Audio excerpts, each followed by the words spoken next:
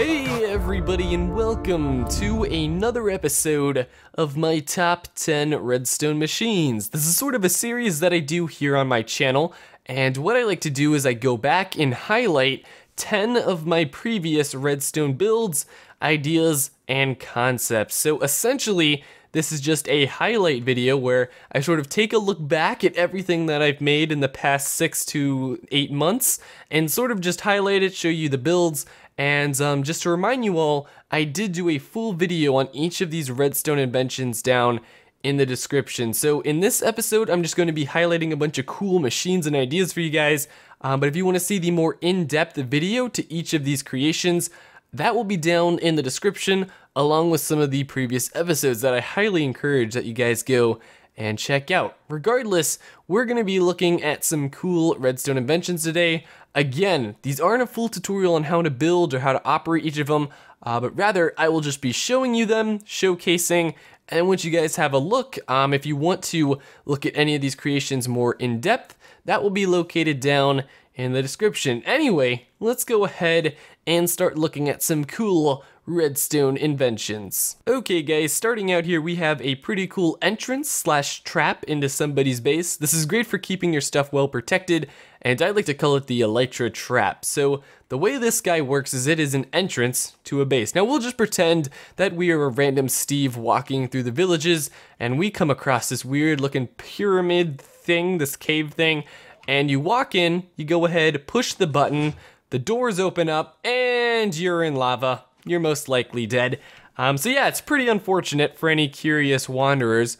But if you guys do know the secret for how to enter this base, it is quite simple. And to do that, all you need to do is grab yourselves an elytra. So this base can only be accessed if you actually have an elytra. All you have to do is go ahead, put it on your guy just like that. So now we would be walking in there with an elytra on our back. Then go ahead, click the button. As soon as you start to fall, push the space bar. That's going to activate the elytra, and you'll start drifting forward. And this way, you actually enter in to the secret base. So now we're sort of in here, and then this can be, you know, where you have your chest full of diamonds or all your goodies, or just your average everyday base. So it's a really cool entrance that obviously keeps out unwanted visitors, and you can have a sign saying "Do not enter."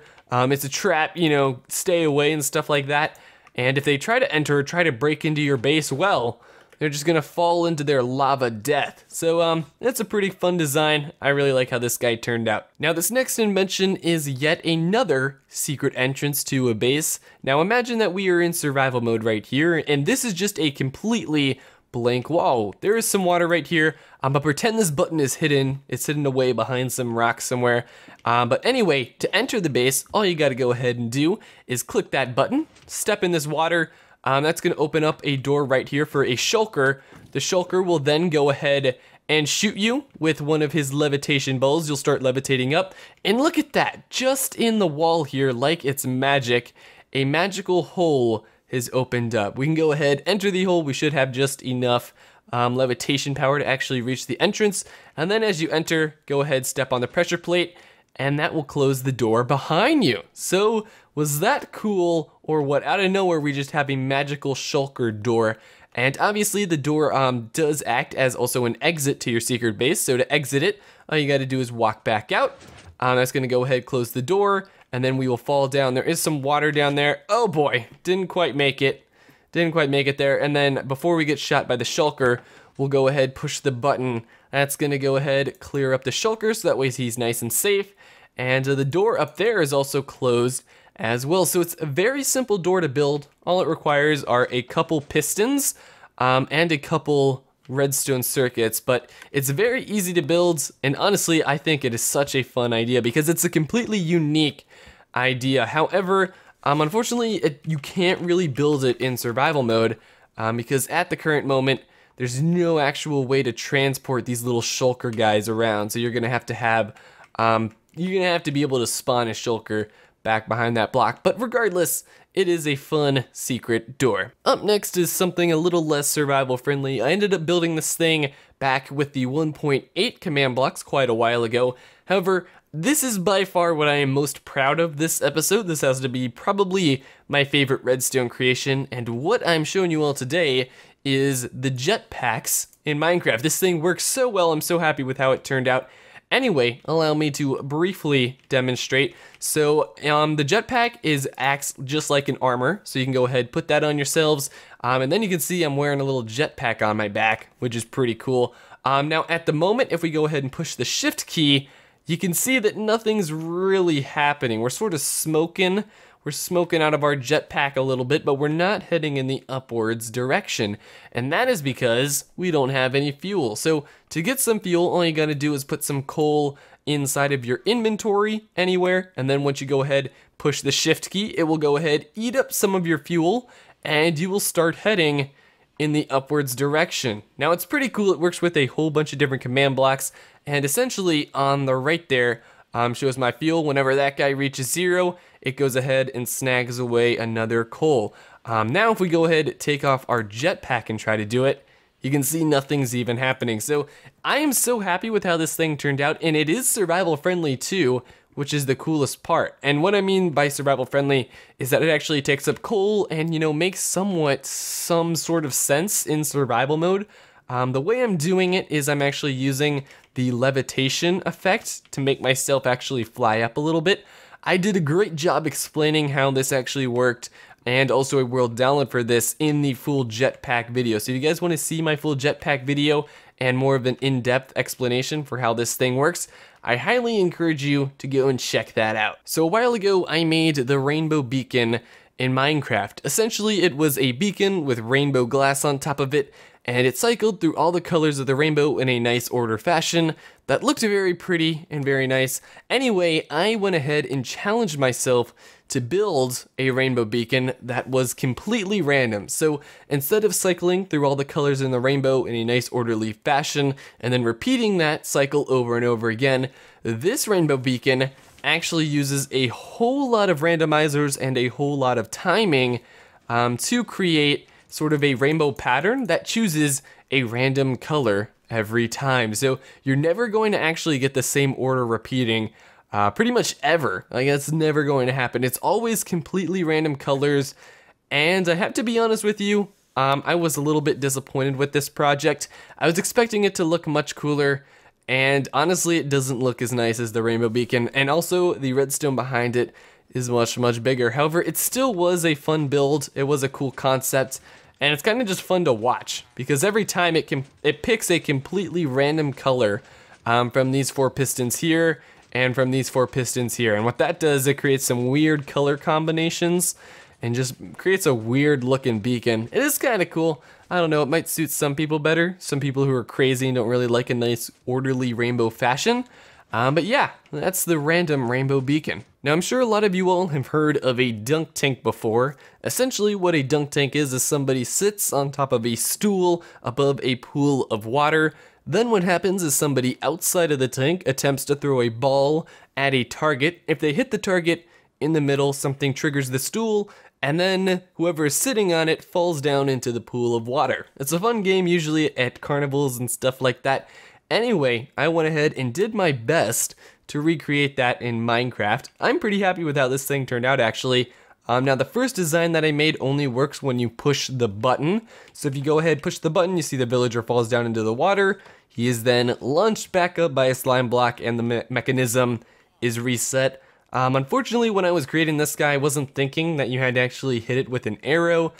So this design doesn't actually work with arrows. However, if we move over here, this is our dunk tank number 2, and this guy actually does work with an arrow. So to play the game, what you have to do, stand, from a reasonable distance, and you have to try to hit the target. So let's say, oh no, we missed our first shot, but let's go ahead, take our second shot, and we did in fact hit the button.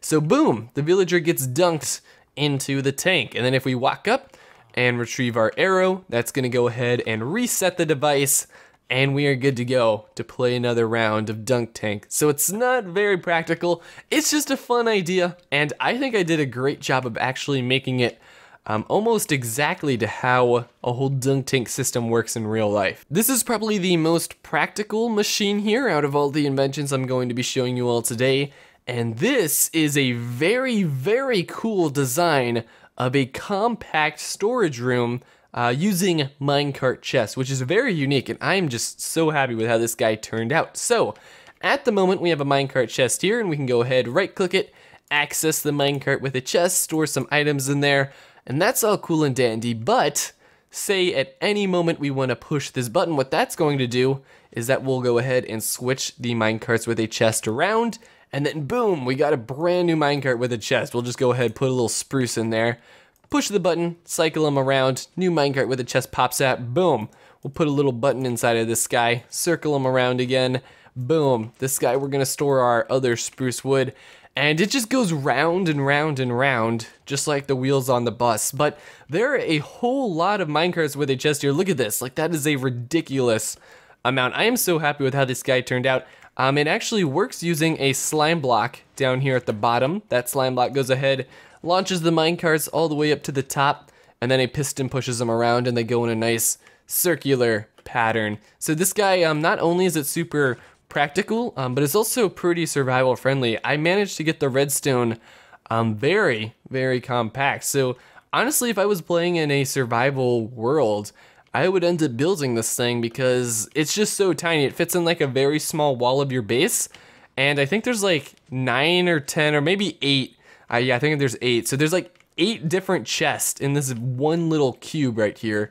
And that's just crazy. That like can hold a whole lot of items in a very small area. So I'm really happy with this thing. I think it looks great. It looks great in any survival base. Okie dokie. Up next is a pretty cool concept for a sort of redstone game. And honestly, I am thinking about actually making a full-on survival-friendly redstone game in Minecraft, sort of using this basic idea. So let me show you guys what I'm talking about. Right here we have a nice old baseball field. I'm sure the majority of you guys know what baseball is. Anyway, we're gonna go ahead and play some baseball in Minecraft. So the way this redstone device works is we have, it's a little bit backwards just because of how Minecraft snowballs work. So usually you would have the batter right here and the pitcher goes ahead, pitches the ball, and the batter has to hit it into the field. But this way we have it a little bit opposite. So the pitcher is sitting right here in the batter's box, and he's going to be pitching while the batter is sort of standing on the pitching mound, and he's going to be hitting using this sort of slime block. So the cool thing about it is if you want to have a friend pitching, they can sort of stand up here and click the button. But I have it set up to a pitching machine. So that's just a little clock, and it'll dispense a ball every few seconds. So here is how you play the game. You got to stand back here by this button, and essentially what you have to do is you have to time it. Whenever you click the button, it's going to activate that slime block, and you have to time it and try to hit the snowball using that slime block. It does take a little bit of skill. Ooh, I think we were a little late that time. All right, we might have been, I think we were still a little late, and oh no, we were a little bit early. But the coolest part about this, oh, there we go. That is a home run. Every hit, by the way, is actually a home run. So it would be very easy to make a full-out game out of this using a whole score. Oh, that was a home run too. I'm on fire, man. That didn't even look like it hit. But the cool thing about this is the dispenser. Like you saw that, that pitch right there wasn't even a strike. So the dispenser sort of adds in a whole pitch's different strikes, and then he can also throw you a wild pitch. And you know, you got to try to learn to not swing at that. Oh, that was a bad pitch. Should not have swung at that one. And, oh, that was a good one. That was a good home run right there. Anyway, that is baseball in Minecraft. Okay, let me set the scene for you guys. It is Christmas Eve. Santa Claus is coming to our house soon to deliver us presents and stuff like that. And so what I have created here is a chimney designed especially for Santa Claus. This is a Santa Claus chimney. It is designed to help him from the roof into the living room so he can go ahead and deliver the presents, and then also assist him in escaping up the chimney, because let's be honest, you do not want to be jumping down that chimney when it is on fire. So allow me to show you guys how it works. So pretend Santa Claus is hopping down here on your roof. He's gonna go ahead, push your Santa Claus proof chimney. That's going to open up a slime block. He can get on out. And boom, the fireplace is back, everything is fine. He can go ahead, deliver you some presents. Here's a little chicken egg for that amazing child. So once we have delivered our presents and we eat our milk and cookies, we can go up here, click the Santa button. That's gonna go ahead, open up a door. We can walk on top of the slime block, get launched up to the top, and we're good to go. And below us, the fireplace is lit. But yeah, essentially it is a Santa Claus chimney. It's a really cool idea. Not only can it sort of be used for as a little gimmicky Santa Claus thing, but it can also be used as a secret escape to your whole base. So you can fit this in pretty much in any house and make it look pretty natural. And then say you want to enter a secret room into your house. Well, just like this, you have a fireplace entrance, and now you're in a secret room, and you can have like a secret room in your base, and then you can sort of exit and you're back in your base. So pretty much anywhere you can fit a fireplace, you can use that as a secret entrance to part of your base. So it's a great idea if you guys want to make like sort of a hidden attic on top of your house, and then add just sort of a casual fireplace in the middle, hide this button somewhere that only you know, and then when you push it, boom, it'll just launch you up to the attic where you can keep all your valuable diamonds. So it's a great idea. Not only can it be used for Santa Claus, it can also be used just sort of as a hidden area. This next creation is almost like an entire movie in Minecraft. I pretty much animated with a redstone. It's a really cool idea. Now I'm sure a lot of you guys have played Fallout 4, and what I went ahead and did is I tried to recreate one of the cinematics from the video game. So what I did here is this is the vault room that you first leave from in one of the early levels of the game. Now what happens during this scene is we have a little vault arm right here, and that vault arm is going to go forward, it's going to attach to the door, take the door off its hinges, the door gets then moved to the side, and this vault arm sort of comes back, and a bridge appears, and you can go ahead and exit the vault. So it's a really cool way to just sort of leave the vault and enter the outside world and see the outside world for the first time after the big nuke explosion. If any of you guys have played Fallout 4, you know what I'm talking about. Anyway, allow me to show you all how this works. So we'll go ahead, I imagine this was our little Pip-Boy here, and you put your Pip-Boy into the machine, and then what happens is some lights begin to flash, the arm moves forward, it goes ahead, takes the door off its hinges, the door gets pushed over to the side, the arm then comes back, gets out of the way, and a bridge appears out of nowhere. Was that awesome or what? That was amazing. That is literally so, oh, that is so awesome. That is so nice. All done with redstone, completely automatic. Like that took me hours and hours to design. I'm so happy with how that turned out. That's amazing. Anyway, we can go ahead, enter this, and then what we can do is pull this lever, and what that's going to go ahead and do is that activates an elevator, and this elevator slowly rises up. This is very big opening cinematic scene slowly rising from the vault, and then as we approach the vault doors, they open up, and we keep heading upwards, and then we can look into the outside, look into the wastelands, and you get the achievement War Never Ends. Anyway, I am so happy with how this redstone turned out. It seriously took me hours and hours, but we sort of managed to make somewhat of an animated movie using nothing but redstone. And one of the coolest parts about this is that opening cinematic is 100% reversible. So you can go ahead, click this button. What's that's going to do? Some lights will blink again. The door comes back. That door comes up. It goes ahead, it closes the door. Then the door comes back. That goes to the side, and we're ready to play the animation again, just like that. So it is so cool how you can just go back and forth, and it looks amazing. I am just happy with how this thing turned out. I definitely want to do more sort of animations like this with redstone in the future. But yeah, that was sort of the vault opening up from Fallout 4. And for my final trick, you guys will see possibly the craziest thing you've ever seen in Minecraft. This is essentially a single chicken farm times 10. This thing's absolutely crazy. I had a lot of fun building this. And yeah, I guess I'm going to show you guys how it works. Now, unfortunately, I built this thing back in 1.8, and it seems to have broke in some of the new updates. So we will definitely have to revisit this and try to build a new chicken farm here in the future, but I still thought it was at least showing you guys how this farm works. So here are the chickens right here that are laying their eggs. It's just some basic chickens on top of a hopper. A minecart with a chest comes by, scoops up all the eggs, and then goes ahead and delivers them over to this side. Now once the eggs come over here, they get placed in a dispenser.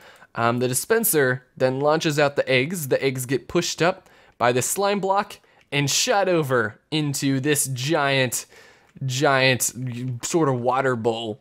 And then as the chickens get shot into the water bowl, you see there's a little baby chicken right there. They get let down here and where they sort of fall. Now, here's where the farm's starting to break in 1.8. Chickens behaved differently with minecarts. But anyway, what it's supposed to do is a minecart spawns in right here, picks up a chicken. It then goes ahead, gets launched by a couple slime blocks, gets put over here. It dispenses out a chicken. The chicken is then supposed to fall through a ring of fire. It's not really working at the moment, but the chicken falls through the ring of fire.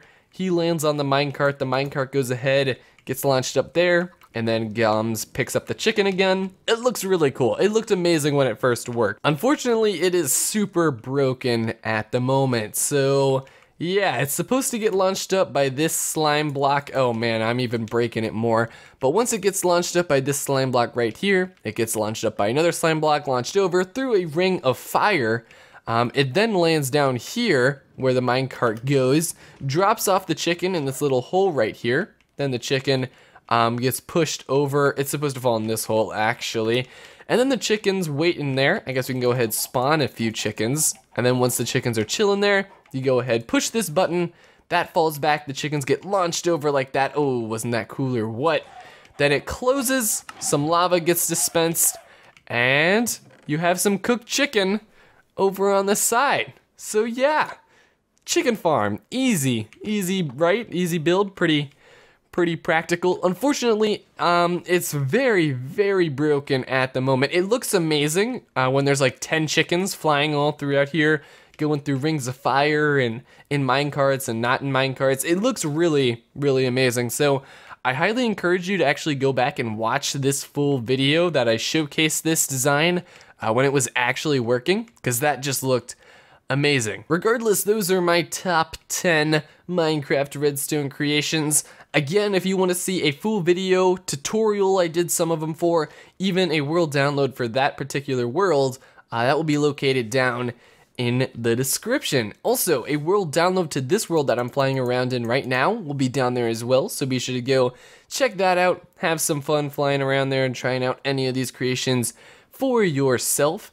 Anyway, thank you all so much for supporting me these past 6 months while we've been creating fun machines like this, and hopefully we will be continuing to build craziness like this.